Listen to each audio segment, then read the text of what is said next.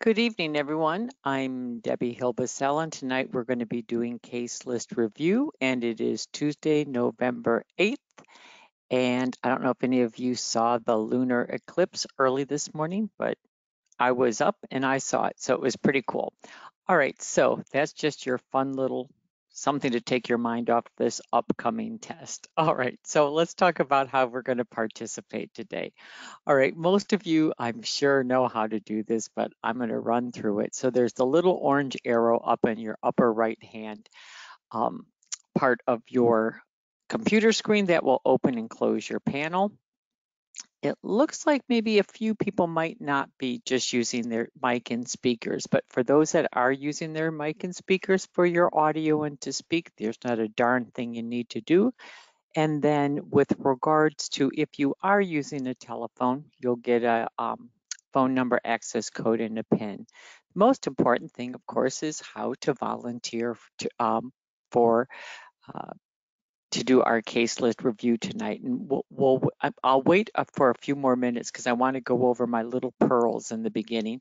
And then what I'll do is I will ask for volunteers. And of course, what I'll ask for first are for those who have not gone yet in October. And I've got a list of everybody who's already participated. And we'll see if we can get any of those candidates who haven't been on the hot seat yet to see if they'd like to go on the hot seat. The other thing I'd like you to think about is when I call on you as a volunteer, if you really have a specific case you'd like to look over or you'd like to be tested on, or you would prefer a certain case list, please let me know.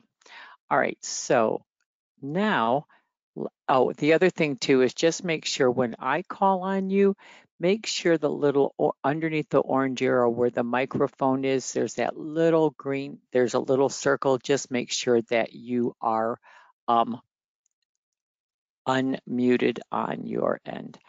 All right, so I want to just take about maybe 5 minutes to go over this.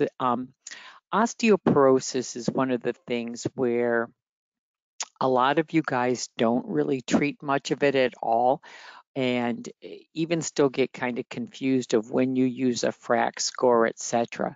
But this comes from the clinical practice guidelines. Remember, those are the replacement of the practice bulletins. There are clinical practice guidelines. And this is just from April of this year.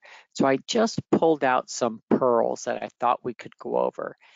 Oftentimes, I'll ask the candidates when I'm testing on an office case, so before starting patient on pharmacotherapy for osteoporosis, tell me what labs you're going to get and why. And a lot of candidates can't answer that or they'll fumble through it a little bit. So this is right from the guidelines. Before you're going to start anyone on a bisphosnate or denosumab, you're going to get a CBC. You're going to get a metabolic profile. And what are you really looking for there? You're looking for abnormalities in calcium. You're looking for abnormalities in the renal function. You're also looking at phosphorus and magnesium levels because both of those are integrally, I can't even speak. I've been so busy doing mock orals today, I think my tongue is tied. But anyway, so phosphorus and magnesium are also important components of bone health and are involved in bone metabolism. So all of those need to be normal. You're going to do a 24-hour urine collection, and I should have written urine collection, sorry, it just said 24-hour collection, for calcium, sodium, and creatinine excretion. So the most important thing is with regards to calcium, some people, as they get older, they actually get a renal calcium leak, and they just excrete a lot of calcium in their urine, and that does increase the risk of osteoporosis. You're going to check a liver function test. You're going to get a TSH with or without a free T4, and you're going to get a 25 hydroxy vitamin D level. So that's the minimum workup you should do before you start someone on pharmacotherapy. And the main thing you're doing is you're ruling out other causes of bone loss more than just being postmenopausal and female. After you've evaluated for possible remediable secondary causes like a low vitamin D or hyperthyroidism, then pharmacotherapy is recommended for postmenopausal osteoporosis in any of these patients. If you've got a T-score of minus 2.5 or worse, that's osteoporosis, right? You should be on pharmacotherapy. If you've had a history of a fragility fracture, and you should think of that if you go from standing to falling and you break, like if I tripped and caught myself with my wrist and I had a Colles fracture of the wrist, that's a fragility fracture. I shouldn't have just broken from going from standing to falling. Or if patients have vertebral fractures, even if they're asymptomatic, that you get an x-ray for some reason and the radiologist makes a comment that there are vertebral fractures. That tells you have poor bone quality. That in itself is an indication for pharmacotherapy. And then, of course, if you have that low bone mass or quote, what we used to call osteopenia, so if you're between a -1 and a minus 2.5, that's when you're going to plug the person into the FRAX calculator. And if their 10-year fracture risk of the hip is 3% or greater, or any major osteoporotic fracture risk is greater than 20%, that patient should be on pharmacotherapy. If their FRAX score is less than that, you're going to maximize calcium, vitamin D, weight-bearing exercise, and repeat a DEXA scan in 2 years. All right, so how should we treat it? Well, ACOG says we should do really oral bisphosphonates really as the initial therapy for most postmenopausal women. You can do IV also, but for sure bisphosphonates is what should be the initial therapy. And then we talk a lot about drug holidays. And so ACOG says you can discontinue bisphosphonates for the low to moderate risk patients if they're stable after 5 years of treatment with oral bisphosphonates or after 3 years of treatment with IV zoledronic acid. But longer treatment, up to 10 years with oral bisphosphonates or 6 years with IV zoledronic acid is suggested for patients at high risk of fracture. Denosumab, which you guys know as Prolia, that can be used first line so it can be used as initial therapy for any postmenopausal patient who's at increased risk of fracture who would prefer just doing this every 6 months sub-Q injection. The problem with denosumab is once you stop it, it's not like it stays incorporated in the bones and you get a prolonged effect like you do with the bisphosphonates after you discontinue them. You rapidly lose bone mass within a couple of months of stopping denosumab. So if you're going to stop it, you need to be transitioned to another anti-resorptive such as an oral bisphosphonate.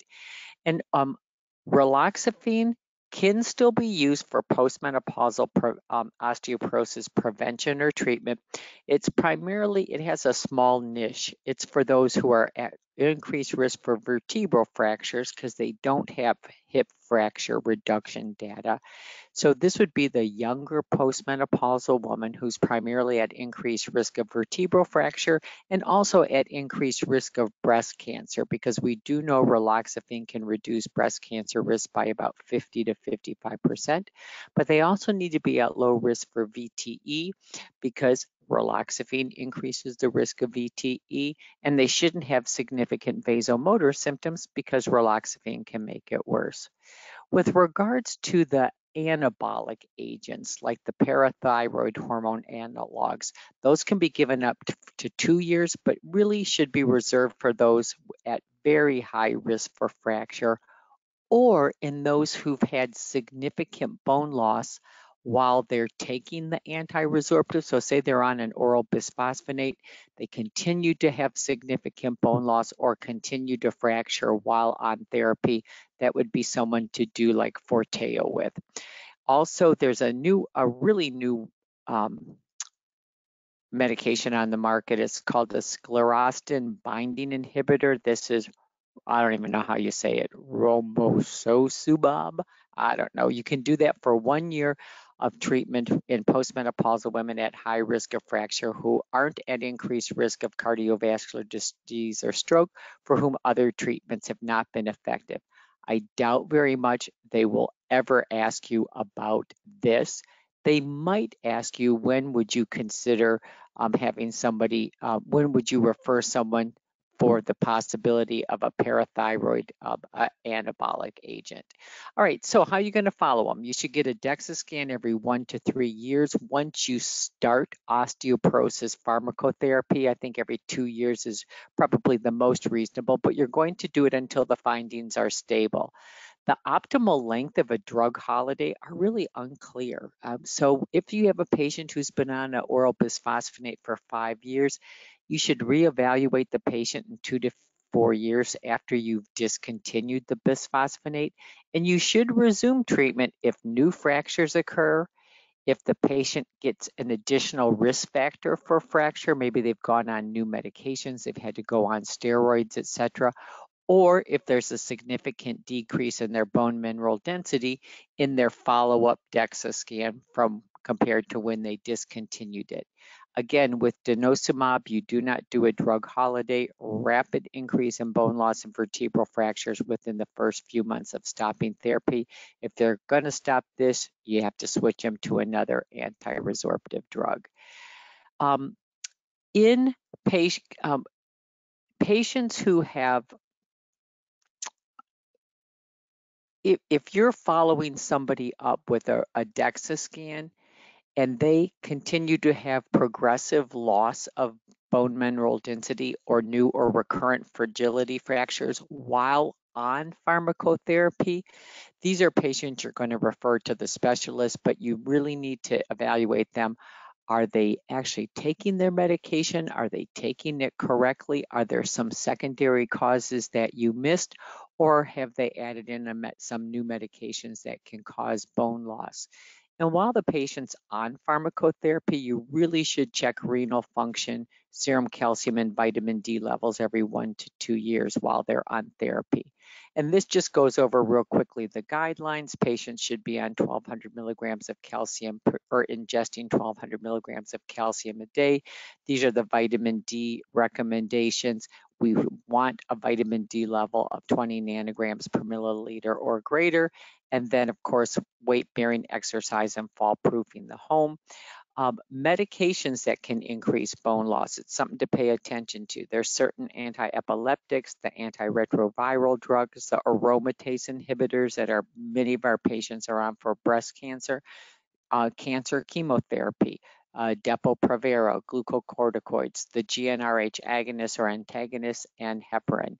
And last but not least, when should you refer to an endocrinologist or an osteoporosis specialist? If somebody has a T-score less than a minus 3.0, that is severe osteoporosis. You're going to refer them. If they develop new fragility fractures while on treatment, if somebody has a normal bone mineral density and a fragility fracture, that's odd, and we need to have these patients be evaluated by an endocrinologist or an osteoporosis specialist. Again, recurrent fracture or progressive bone loss despite treatment. And then if you find any evidence of secondary causes like hyperthyroidism, hyperparathyroidism, calciuria, or an elevated prolactin, all of those patients can be referred. And then again, if the patient has comorbidities that complicate treatment, such as chronic kidney disease, low glomerular filtration rate, or malabsorption syndromes. So now I'm going to go look for some volunteers, and I just need to get out of my, there we go. Let me get rid of this, and then I'm to the case list, and I'm going to lower everybody's hand, and then anyone who hasn't gone yet the month of October and would like to, please raise your hand. Great. What I do, put everybody to sleep with my osteoporosis lecture. All right, here's somebody.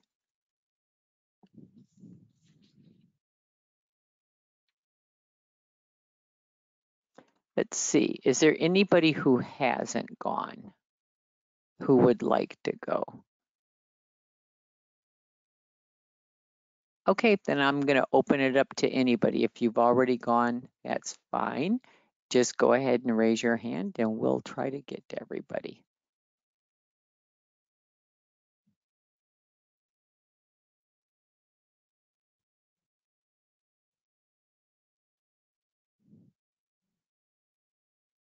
Rit, I'm calling on you. Hi, good evening, Dr. Lisa. How are you doing? Fine, thank you. How are you? Good. You should be down at the way end. All right. Do you have a particular case or case list you'd like to go over? Office K16. Okay.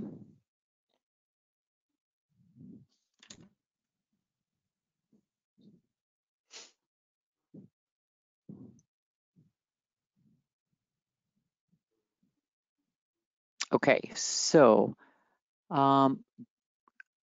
so this is a 24-year-old G1P0. Why don't you present her to me? Okay, so it's a 24-year-old E1P0 who came because she wanted to become pregnant. She had history of infertility, galactorrhea, high prolactin, and discontinued. She was on bromocriptina before, but she discontinued 2 years ago. And the last MRI was normal, and her body mass index was 32. Okay. So I did a history and physical. I did some lab tests. The only thing came back positive was triglycerides. And I did counseling, some lifestyle modification, folic acid supplementation, and also I referred for nutritional consult. And she came before 2 visits. Okay, so let's talk about this. So she comes in desiring to get pregnant. She has a history of infertility. Why? How long has she been trying to conceive? For the past year. Okay, so when you talk to her, the one thing you're concerned about is this history of elevated prolactin and galactorrhea. So you're thinking, I better check and make sure that's normal because that obviously can interfere with ovulation, right? Yes. Okay, so you check her prolactin and it's normal. So now, how are you going to check for causes of infertility? So you've proven one thing's not broken anymore, but tell me how you're going to counsel her about different causes of infertility and how you're going to evaluate and work those up. It can be male factors and also female factors. It can be ovulatory problems, ovarian reserve, can be a tubal factor, uterine factor, and another causes, and can be also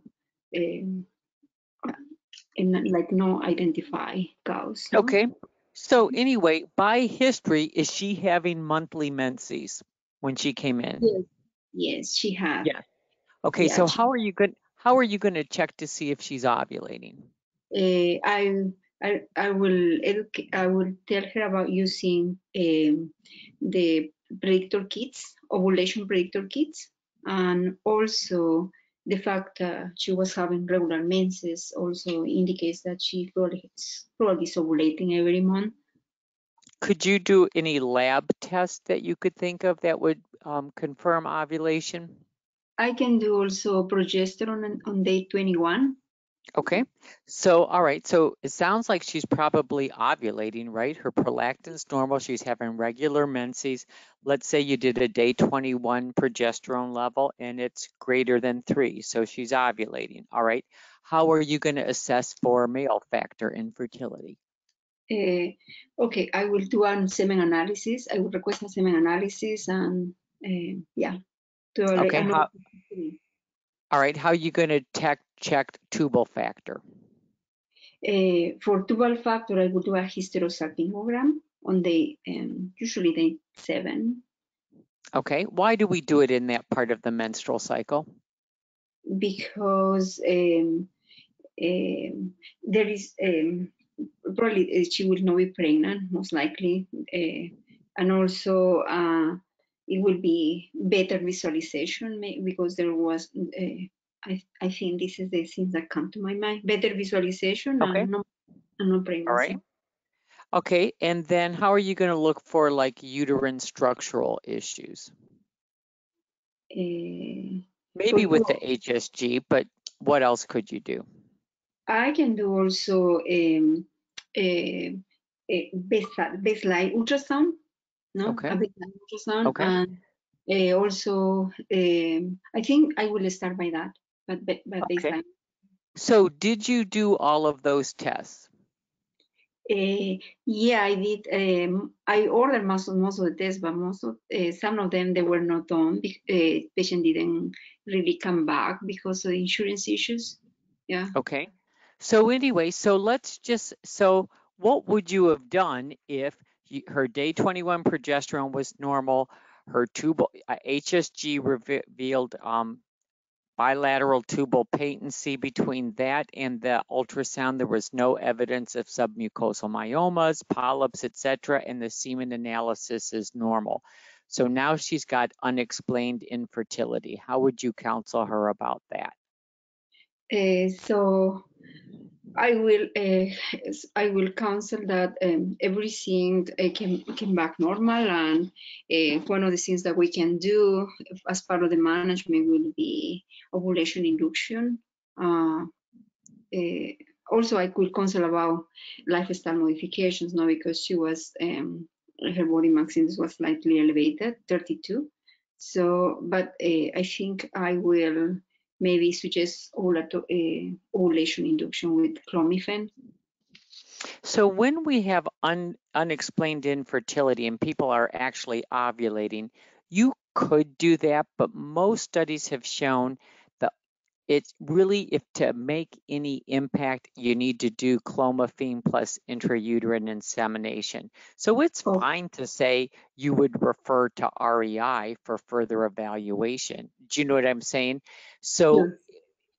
what I'm having a hard time figuring out here is I know you sent her to the nutritionist because of her elevated triglycerides, but that's not going to really cause infertility. I mean, yeah, they're up, but she also has a BMI of 32. You know what I mean? So she might be heading toward metabolic syndrome. I guess with the triglycerides of 284 and her BMI of 32, you could have done an A1C level, you know what I mean, just to make sure Oh, she wasn't pre-diabetic or diabetic.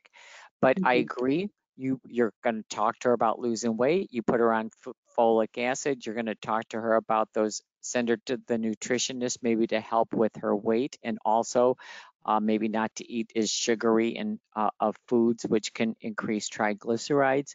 So I guess, what was the ultimate endpoint with this patient? Mm. As I said, she didn't follow after 2 visits, Okay. and she was a little concerned about the insurance. Okay. All right. So then you can just say that she came in, you discussed with her all the different causes of infertility, how you would have to evaluate each one of those causes. It was critical that you repeated her prolactin level with this history of galactorrhea and the fact that she did discontinue the bromocriptine. You talked to her about the risk of obesity like how it affects pregnancy with increased loss in every trimester, etc. She was working on healthier lifestyle and weight loss and on folic acid, and that you could just, if they said, so what are you going to do? You could say the tests that she did were normal, but she was unable to complete the rest of the tests due to insurance reasons. Okay. All And I right. think, yeah, but the thing is, be prepared to discuss how galactorrhea with high prolactin can cause infertility, but now it's normal. She's having normal menses, and how you would walk through a basic fertility workup. Okay? Okay. Excellent. Thank you so much. Thank you. All right, so let's see here. Let's get Carolyn.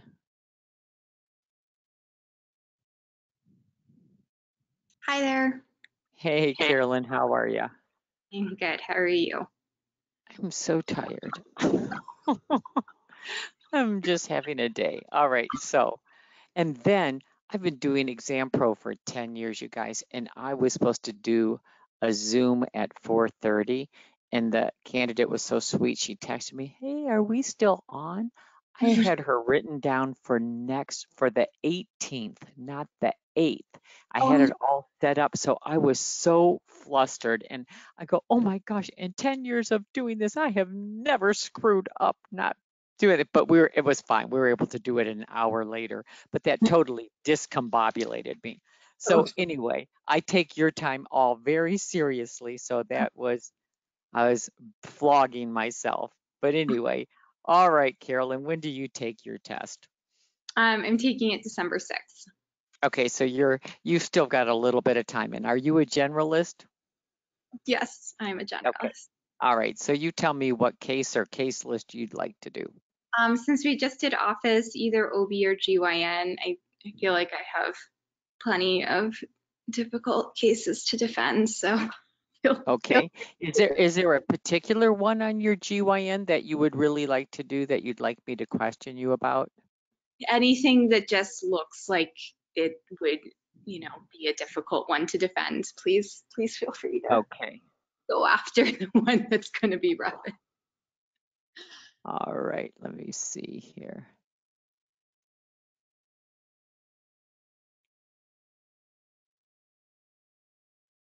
Well, this will be one. And of course, I think I can see that you'll be able to defend it probably pretty easy. But so let's look at this one. You have a 19-year-old G0P0 who comes in. Did she present to the emergency room in acute pain?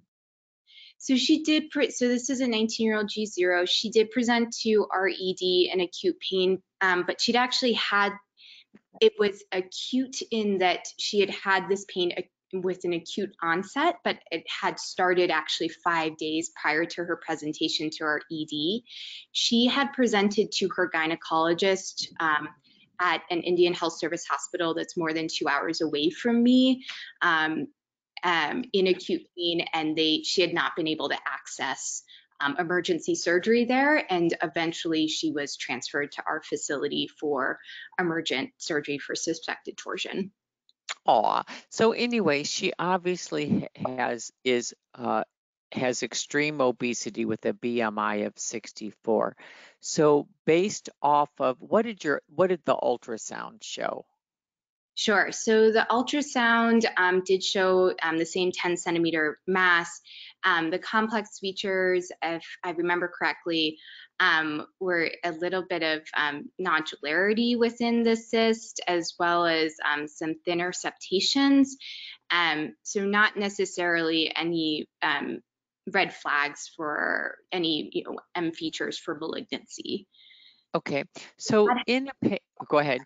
I'm sorry, she had tumor markers with her outpatient gynecologist in Shiprock, and those had all been normal actually, because it had just been so much time since they'd been able to get her to me. All right. So now in somebody with this BMI, tell me how you entered her peritoneal cavity. Yeah, so I did do a varus entry at the umbilicus. I felt that she hadn't had surgery with an umbilical entry before. She didn't have any mesh. And she actually, I believe, had a CT as well that with us that didn't show any suspicion for having an issue with an umbilical entry. So I felt that would be the area that had the thinnest abdominal wall and allow me the best success of. And you were able to get in pretty okay? It was actually that was the easy part of the surgery. That was an easy. Okay, this did not sound like it's starting good. If that was the easy part. Okay, so anyways, you get in, you insufflate the abdomen. Tell me, and put in the scope. Tell me what you saw. So I saw that the left ovary was torsed multiple times around the IP ligament. She had a fairly large cyst without really being able to see any normal ovarian tissue. Insufflation She could tolerate a fair amount of Trendelenburg, actually, so we had reasonable visualization, but I would suspect because of her habitus, it was mostly central obesity, that we didn't have a ton of room per se. So I could see a lot of the cyst and mobilize it and detorse it, but it was, you know, difficult to really mobilize it, manipulate the cyst further than that. Okay, so then you detorse it and you attempted a cystectomy. So how did you even figure out in this mass where you could not even see really any normal tissue where to even start and what Yeah. to do? So thankfully I had, it was the end of my call shift, and I had, I was able to start this case at the beginning of my colleague's call shift. So we were able to do this with 2 docs, thankfully. And because most of the time I operate with my scrub tech. So it was really helpful to have her assistance for sure and getting good exposure. Together looking at it, we found an area that looked pretty thin. It looked like it was 180 from the IP. It looked like it was kind of 180 from where we would presume the mesenteric. It's not anti-mesenteric. That's not the right word for it.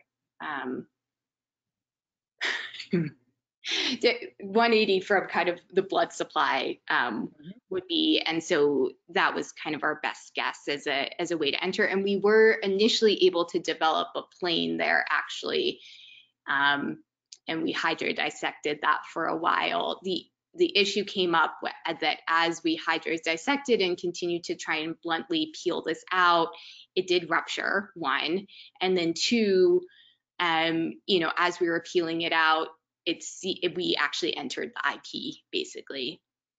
Okay. Yeah. Yeah, because there was no tissue. So then did you get into a lot of bleeding?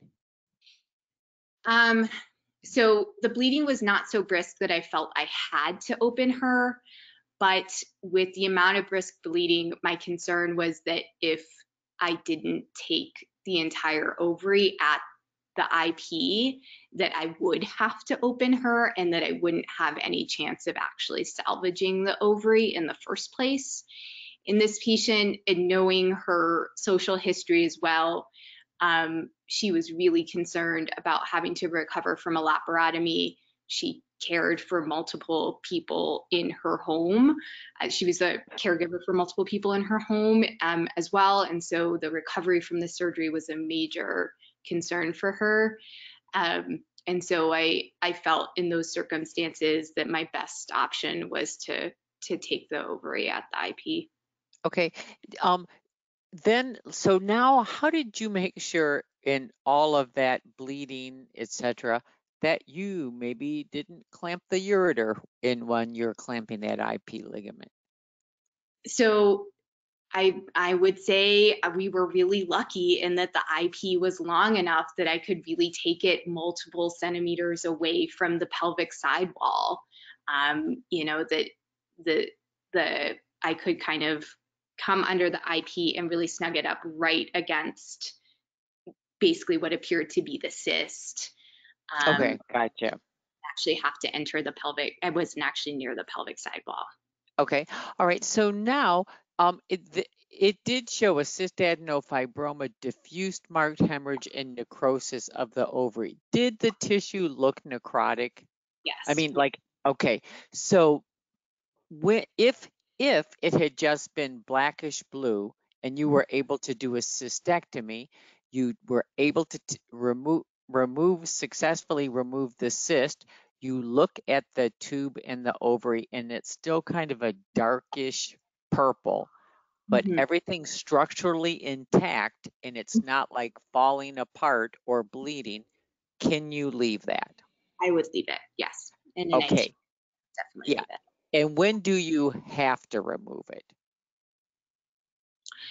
If there's inadequate hemostasis, I mean, even if it appeared infected, Mhm.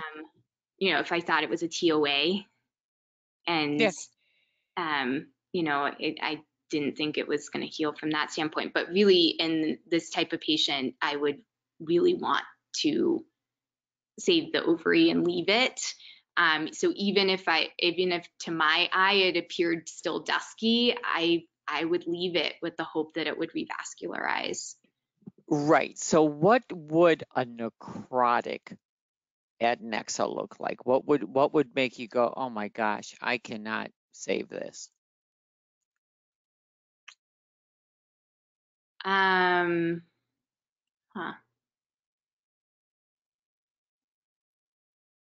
So seriously, it'd be like shredding. Like you just go to touch it, it's like falling apart. It's Okay. edematous, it's bleeding. Do you see what I'm saying? It's like So it's not structurally intact. So as long as everything's structurally intact and it's not bleeding, then who cares what color it is? yeah, Because we don't use color alone as an indicator of tissue viability. But if good it's, interpretive tissue. yeah, exactly. All right, perfect. All right, good. I think that was an excellent management in the poor thing. And, you I know, didn't feel like it at the time. She's you doing great and perfectly happy, but it didn't feel like it at the time. No, I'm sure you never want to remove the adnex of a 19-year-old, but you know, had you seen her 5 days prior, which none of that's your fault, but it had been, you know, going on obviously for a while. All Yeah. right. So, what would you have done if that final pathology came back serous cystadenoma of low malignant potential? So that is, in that case, if she had negative pelvic washings, which she did, then this patient can still keep her other ovary as long as she desires future fertility. And she would need surveillance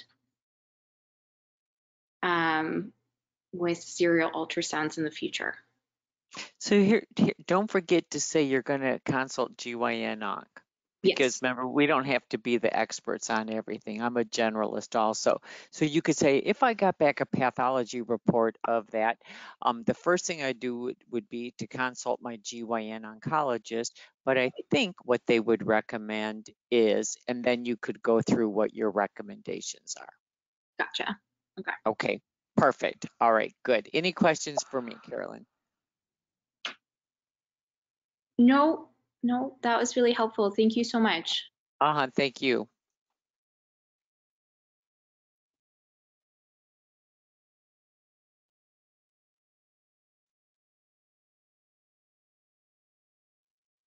All right, we'll get Dr. Agu. Hi, can you hear me? Yeah, hey, you're first on the list. And this is my first time, a lot of firsts, so. Oh, a lot of firsts. Okay, well, thank you for being brave enough to volunteer. You are among friends, so there you go. Okay. Are you a generalist? No, I'm actually a Urogyn fellow. Oh, Eurogyne. Okay, so you don't get to do, you get to do the OB case list. Oh gosh. Oh gosh.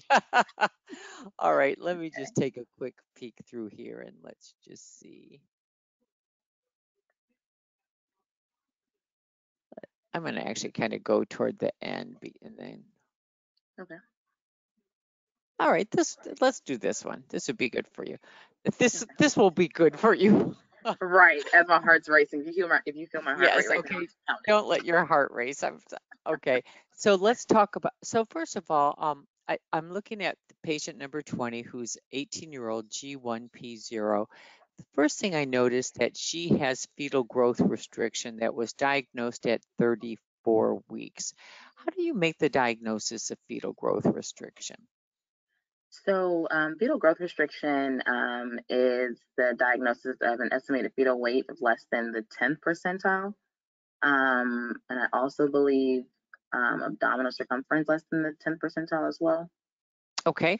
All right. So let's say you did an ultrasound at the 34 weeks. The estimated fetal weight was 7th percentile. So now, how are you going to figure out if this is truly a growth restricted infant or just a constitutionally small infant? That's a good question. I believe I would look at her other measurements to see if there's like symmetric or asymmetric growth. That's where I would start, and I would also kind of just look at the pattern of her prior growth sonos to see if this is a continuous pattern or if this is a change.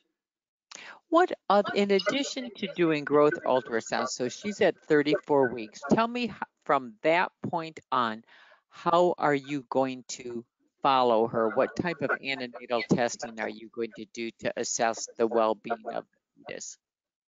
Sure. In addition to growth sonos, I would want to do antenatal screening, including biophysical profiles, as well as looking at her fetal umbilical artery Dopplers, just to make sure that there's no increased morbidity associated with the fetal growth restriction. So talk to me about the Dopplers. We're going to MFM will usually do those once a week.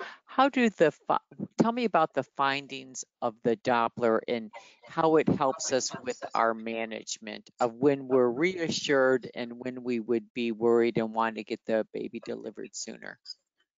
So I believe if the Dopplers, for instance, you're looking for the diastolic flow. So whether you have normal Doppler flow or absent or reverse Doppler flow, with reverse signifying increased morbidity and the fetus being at risk for mortality, and that will prompt you to move towards either increased surveillance or delivery. That would be my answer.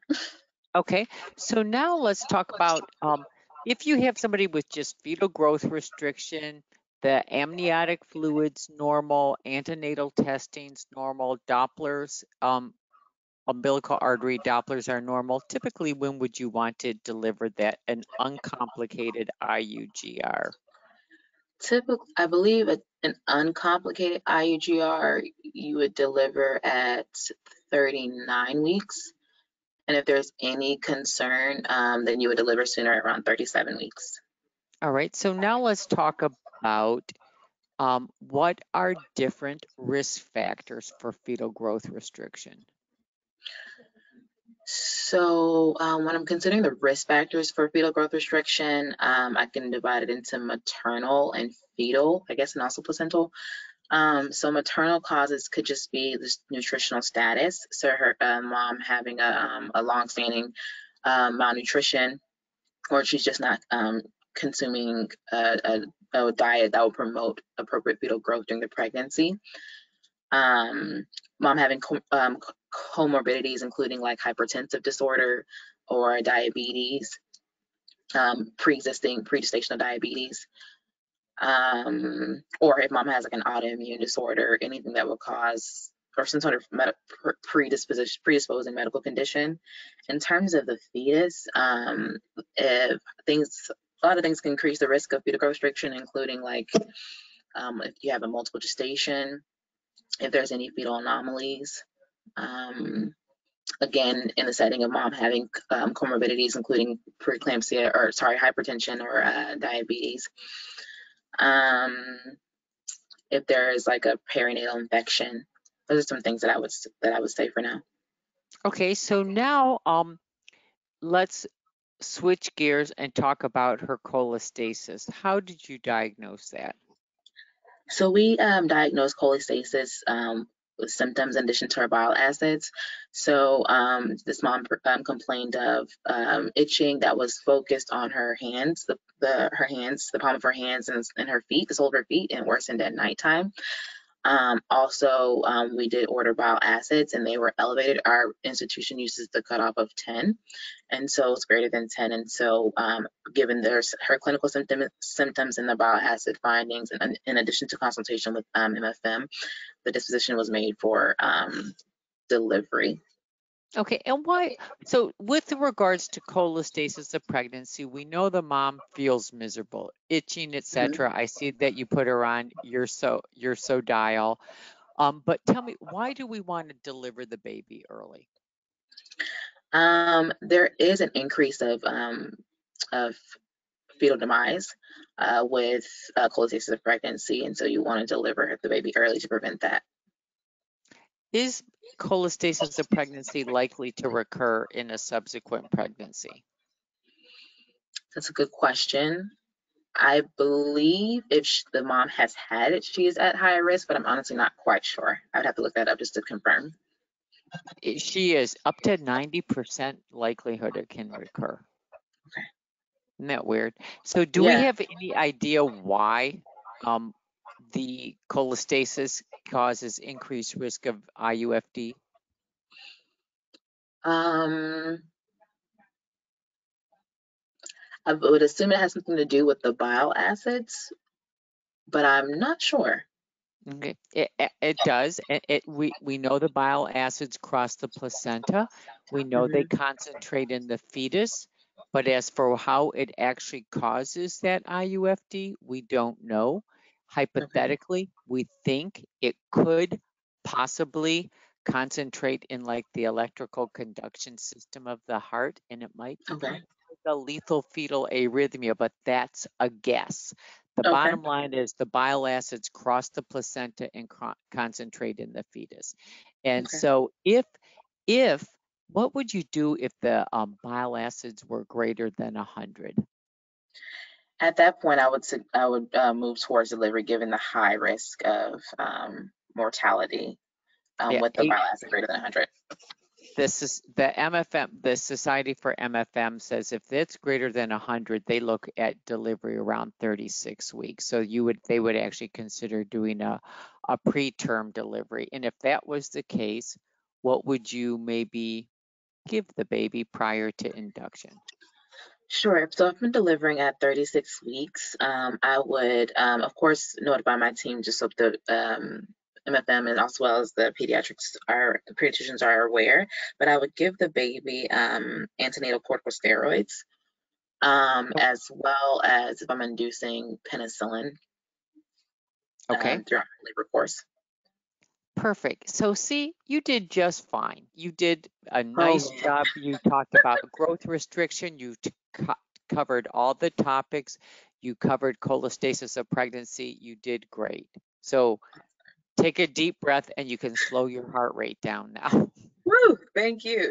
Okay, sometimes it's the first step is the hardest, but then really once you start having it, you just realize, okay, really, I'm just having a dialogue explaining what I do and why. So good job. Thank you. Awesome. Thank you so much. Uh-huh. Let's get Jennifer in here.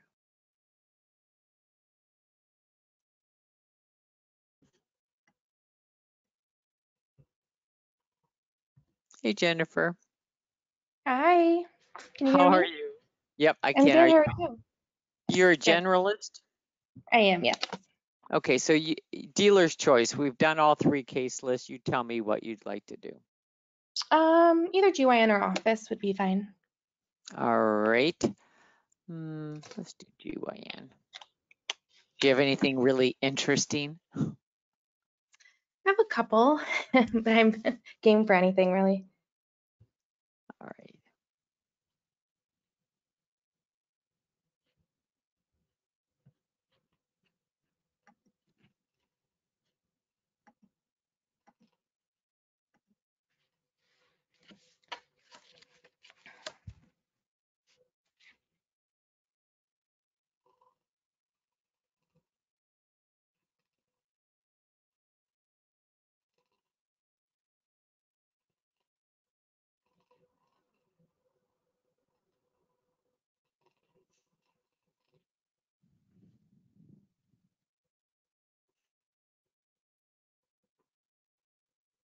Let's look at patient 20. Okay. So she's 57, intermittent pelvic pain, persistent left ovarian cyst in the seat. So she's postmenopausal, right? She is, correct. Okay. So CT abdomen and pelvis shows this 3.4 centimeter. Was it a simple cyst?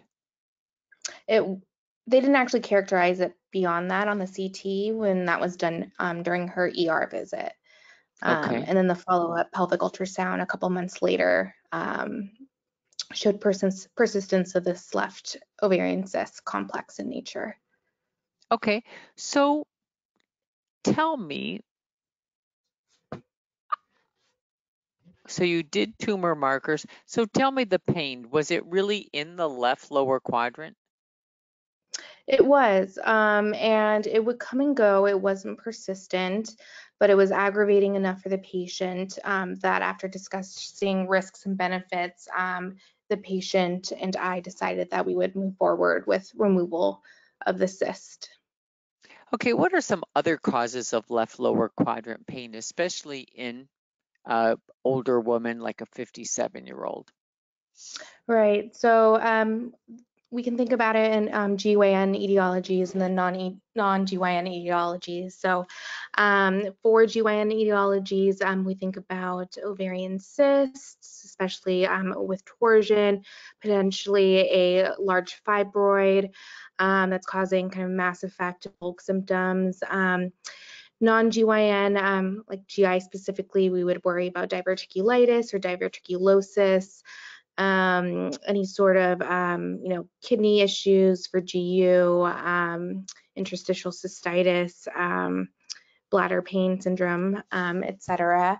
And then it can also be something like pelvic floor pain, dyspareunia, as well as kind of a psychiatric in nature.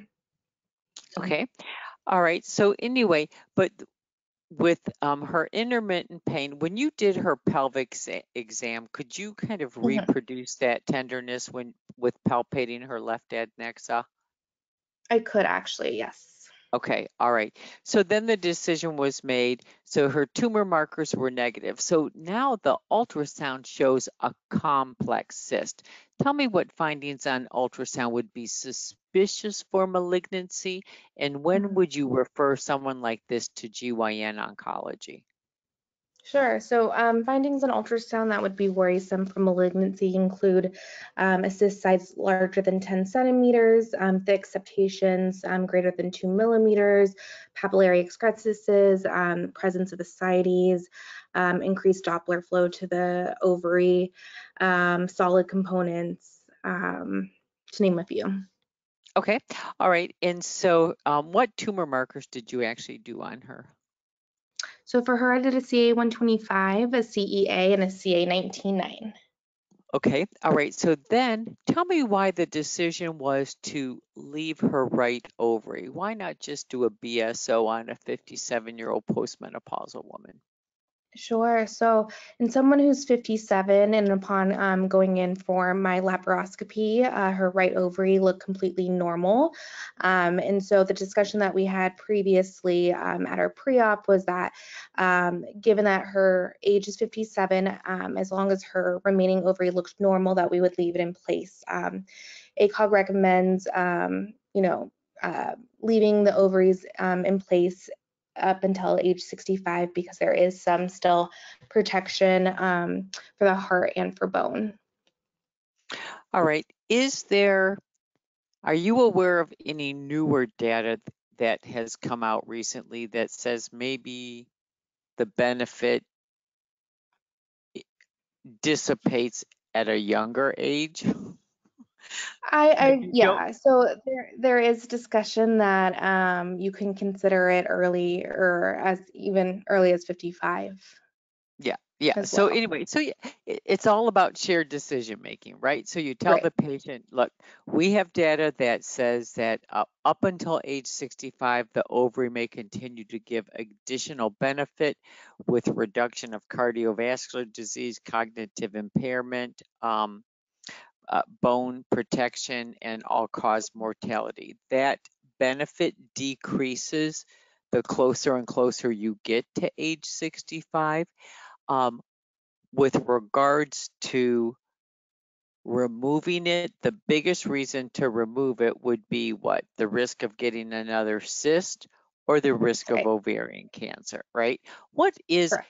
if for the average risk woman, what is their lifetime risk? What's our lifetime risk of developing ovarian cancer?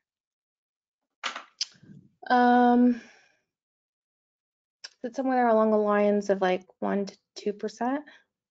Okay, all right, and then let's see, what was I gonna say?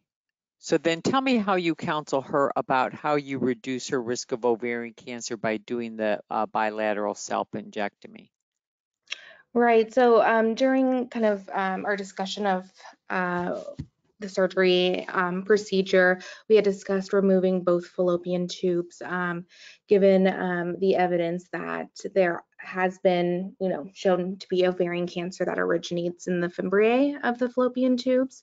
And so we did a risk-reducing prophylactic salpingectomy on the right side as well. Okay, and so then with regards to her, what did you actually see when you went in there? Right. So on the right side looked completely normal, and then on the left side, it actually looked like the ovarian cyst had collapsed. And so it looked overall normal. And we actually did collect pelvic washings, which were also negative as well. How far back did this pain start? She had it for several months actually. And then by the time that I saw her pre-op and got her into surgery, it was probably only lapsed like a month or two. Okay, and So it so wasn't terribly. is she pain-free now? She is. She was actually very happy when I saw her for pre-op and hadn't had any further pain afterwards besides the immediate post-surgical pain. Excellent. Yeah, so the whole big thing with the left lower quadrant pain, you always wonder, especially in somebody's postmenopausal, is that little cyst there just a red herring? Meaning, is it something else causing her left lower quadrant pain, like, diverticulitis, diverticulosis? Does she have IBS? Does she have chronic constipation? Especially in that left lower quadrant where that rectosigmoid colon comes down. So that probably would be the main thing I would pick out of this, and then how you could counsel how she described the pain, how when you did the exam you could reproduce the pain. You gave time for this cyst to resolve. It didn't, if anything. I mean, I know there's a difference of the CT and the ultrasound, but it certainly didn't get smaller. You know what I mean? Right. It perhaps got bigger, and it was complex, and she was postmenopausal, and she was having symptoms. And despite the tumor markers being negative, you did shared decision making. That's what you did, and her pain is gone. So yay for you. Yeah, I have no other questions with regards to that. All right. Any questions for me? No, that was good. That was Yeah, helpful. you Thank you. did a good job of like when you would refer to GYN oncology, and of course, obviously, if it had some of the signs and symptoms suspicious for malignancy, or if you had elevation in the tumor markers, any of those, of course, you would refer to GYN onc. All right. Right. Thanks, Jennifer. Thank All right, let's get one more in real quick. Let's get Lauren.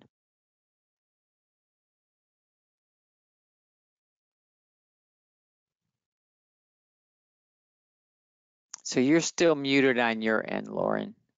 Hello. Hey, there you are. How you doing? Good. How are you? Good. Generalist or subspecialist? I'm an oncology fellow. Okay, so, oh boy, you get to do OB too. Oh, great. Lovely. We are not going to let you do like a GYN one, so you know that. And all your office ones are going to all be about cancer, so we have to do something different. All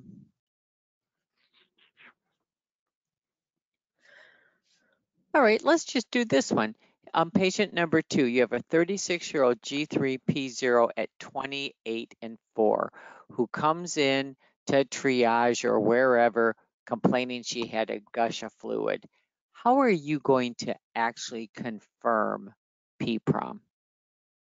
So, First, I would put the patient on the monitor. I would assess the fetal status and the maternal status. I would then do a history. I would attempt to assess how much fluid came out, the consistency of the fluid, whether it was bloody, whether it was meconium stained. I would then also do a sterile speculum examination to assess for pooling, bleeding. I would collect a sample of whatever's pooling in the vagina, and I would do a fern, and I would test the nitrazine. All right, so the nitrazine, amniotic fluid is basic, so it's going to turn the nitrazine blue, but what else can give you a false positive nitrazine? If there's blood or semen in the mixed in the amniotic fluid, it could possibly alter the results. Okay, anything else you can think of?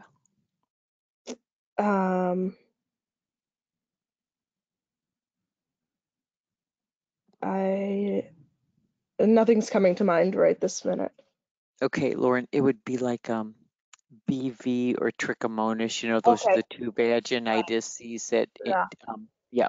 And then sometimes even the KY jelly, but anyway, the other big ones would be those two vaginitis causes of vaginitis. Okay, so anyway, so now you confirm P-prom at 28 and 4. What are you going to do? At this point, I would do an ultrasound to assess for placental location for fetal presentation. And then I would do a digital examination at this point to determine, you know, how far dilated the patient is and assess whether or not she's contracting to see if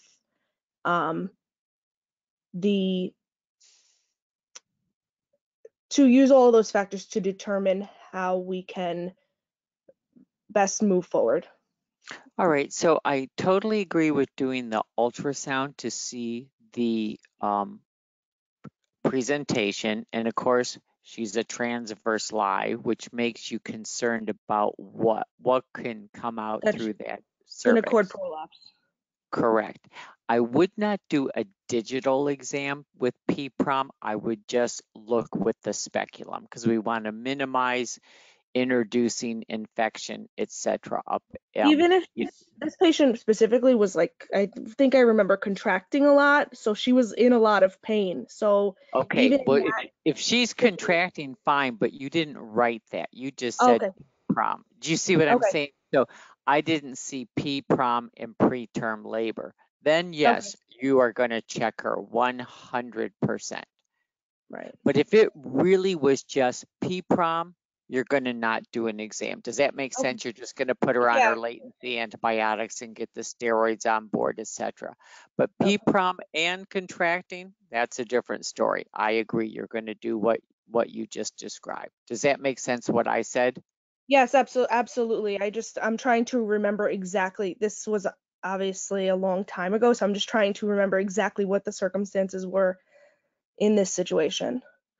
Yeah, gotcha. So let's pretend she really did just come in with P-prom. You confirmed P-prom, you put her on latency antibiotics, got her steroids on board, put her on mag sulfate, but at some point in time, she developed tachycardia, maternal fever, tachycardia. Was it maternal tachycardia or fetal tachycardia? Do you remember? It was both. It was both. Okay, so maternal fever and fetal and maternal tachycardia. So you made the diagnosis of intraamniotic infection based off of that, correct? Yes. So tell me what you give her for latency antibiotics and then what you switched her to when you made the diagnosis of intraamniotic infection. So for latency antibiotics, I would give azithromycin times 1 dose, I think 1 gram, and then I would give ampicillin starting with IV. I'm trying to remember the dose. I want to say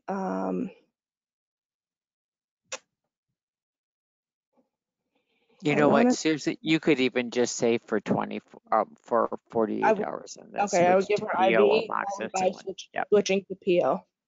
Okay. So then, then once she developed choreo, now we want to get her delivered. So if she hadn't been contracting on her own, you would have done what? I would have done tocolysis. Okay.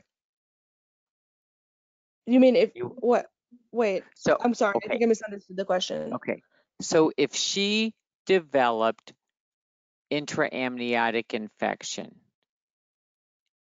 Oh, I would do a C-section or I would induce depending on the fetal presentation.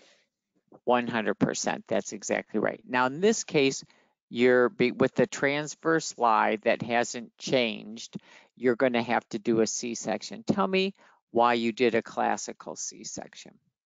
The lower uterine segment was not well developed. The fetus was small, and in order to facilitate extraction of a transverse lie in a preterm fetus, I think a classical cesarean is the safest option in that situation.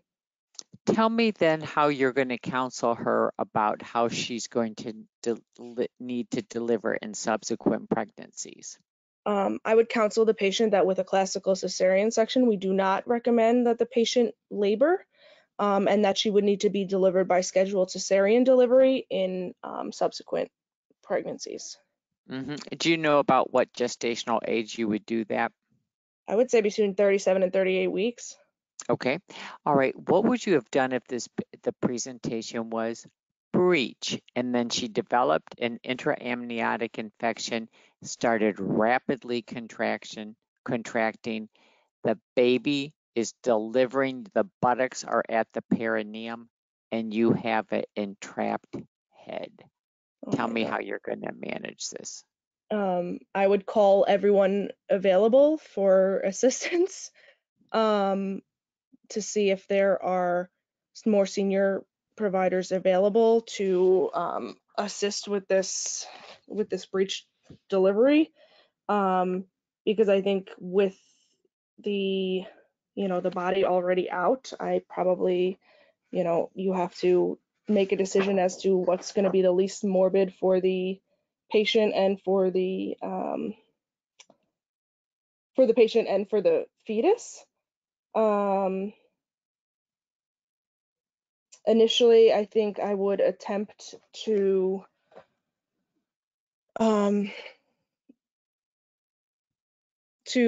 place suprapubic pressure and adjust the maternal positioning in order to help facilitate this delivery, possibly put the mother on hands and knees positioning, if possible, to see if that can sort of relieve the head entrapment.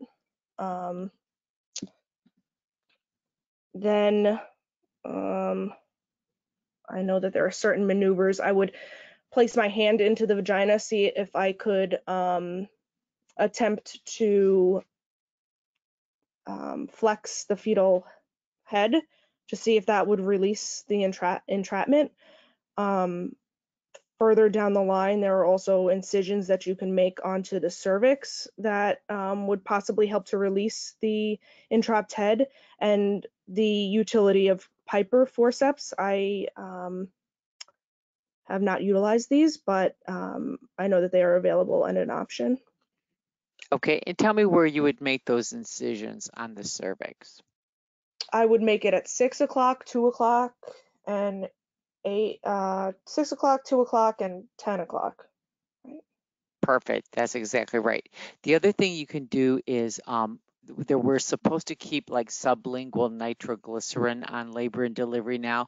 You can put that underneath the to give, I think it's like 2 squirts underneath the maternal tongue, and then that can actually cause relaxation of the cervix. So can maybe terbutaline might. I know sometimes some of the halogenated anesthetics can, but if you need to get that baby out and that head is stuck, doing Dursons at 2, 10, and 6 will help to just open up that cervix so you can get the baby out. So good job on that. Can you go over the names of those maneuvers? I know one is like a very multiple You're thinking person. about that. Your Marcelli Vite. Oh my, I'm never gonna remember that. So I guess Don't remember it. You could just say what, basically, if the head was entrapped, you would just do suprapubic pressure to just see if that could help flex the head. You would possibly just try to put your fingers up, see if you could feel where the maxilla is, see if by flexing that, if that helped.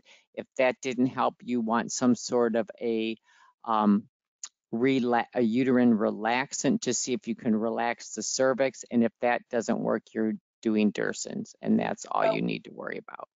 Okay. Okay, excellent. All right, so good. I think that's all I have. Okay, thank you. Okay, thank you, Lauren. All right, you guys, so we've gone about 10 minutes past, but anyway, I will be back with you on Sunday. I'm going to lower everybody's hand, see if there's any last minute questions or comments. Looks like we're good. All right, thanks for participating.